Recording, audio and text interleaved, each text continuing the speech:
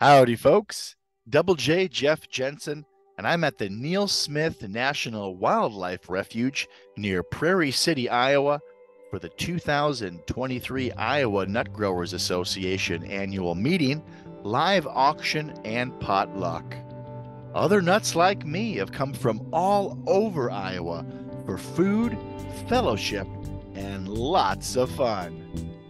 Let me share with you a little bit about the refuge, because it's an amazing place. It was established in 1990 with the purpose to protect, restore, reconstruct, and manage native ecosystems of tallgrass prairie, oak savanna, and sedge meadow. Remember, prior to European American settlement, tallgrass prairie covered more than 85% of Iowa.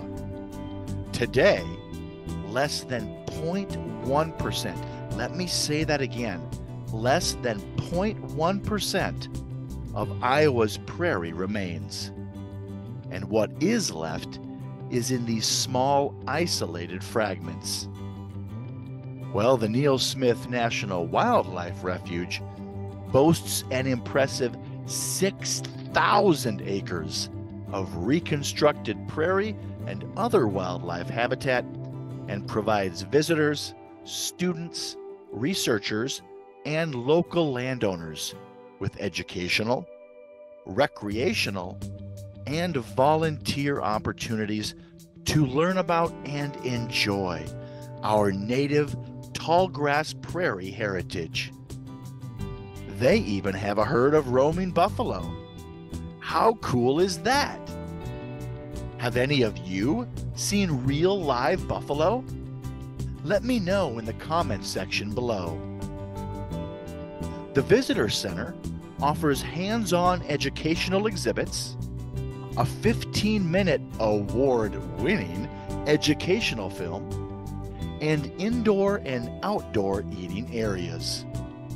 Outdoor activities include 5 walking trails, a 5.5-mile bike trail, and a 5-mile auto tour.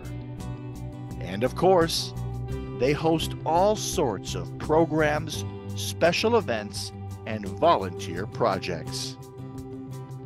Located in Jasper County, Iowa, the refuge is named after Congressman Neal Edward Smith, who championed its creation. And as a special treat, we have the grandson of Neal Smith with us today, sharing some of the work being done with the Iowa Wildlife Federation. Here's Ryan now. A huge thanks for joining us today. After our business meeting, things get really fun with our live auction and potluck lunch. I don't know about you, but I love potluck. Everyone brings a dish to share, and we all get to dibble-dabble. And this year had some really good stuff.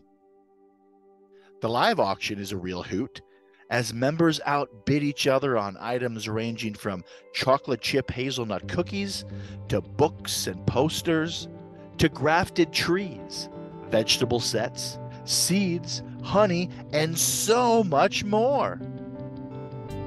During show and tell, member Jerry Weldon showed off the first 3 pecans he was able to harvest from his pecan tree that he planted as a seedling more than 15 years ago.